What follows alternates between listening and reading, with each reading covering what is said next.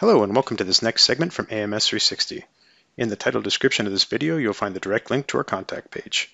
We welcome your questions, comments, and requests for further content. Thank you for tuning in. Hi everybody. What I have for you here today is a short preview of some automation that we are working on here at AMS 360.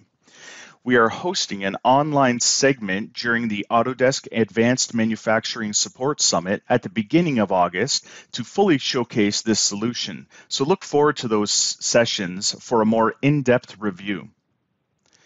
Now, anyone that has used PowerMill for more than a day knows that it is a process-based software, as any competing software is. What we are accomplishing here is taking your standard practices along with your machining environment and your industry standards, then applying it to your workpieces that you see on a daily basis. We have different variations of this automation to either allow for some extra decision making during the process by the operator or removing as much decision making as possible from the automation to allow for a quicker result. The solution is fully customizable with your company's specific details. When you do run the automation, you will see easy to follow prompts along with relevant information that helps you make decisions for the current operation. Once the automation is initiated, you will see the project begin to build.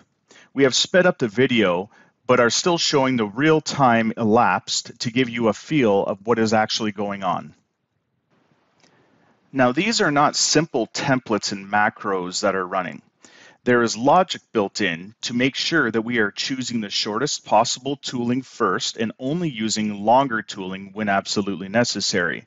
We are also implementing stock models into the project to ensure that we are removing the material appropriately and safely. So what we are seeing in this particular video is the roughing automation that is built. What we are also building is full automation to completely semi-finish and finish your workpiece. Our goal is to have every job 85 to 90% or even more finished machined using our automation. Once the calculation is finished, the project will automatically be saved into a job folder of your choosing, and an information window will be displayed to give you relevant information on the tool paths and their runtime. We can now take a look at the history of each stage to see the material that is remaining in the stock model. Like I mentioned earlier, this is only the beginning stages of our automation. Now that we have a foundation built, we have a platform to continue building our final processes with. Be sure to sign up for the Autodesk Advanced Manufacturing Summit and check out our segment showcasing this full solution. Thank you for watching. Please click the subscribe button or follow our social channels to stay connected.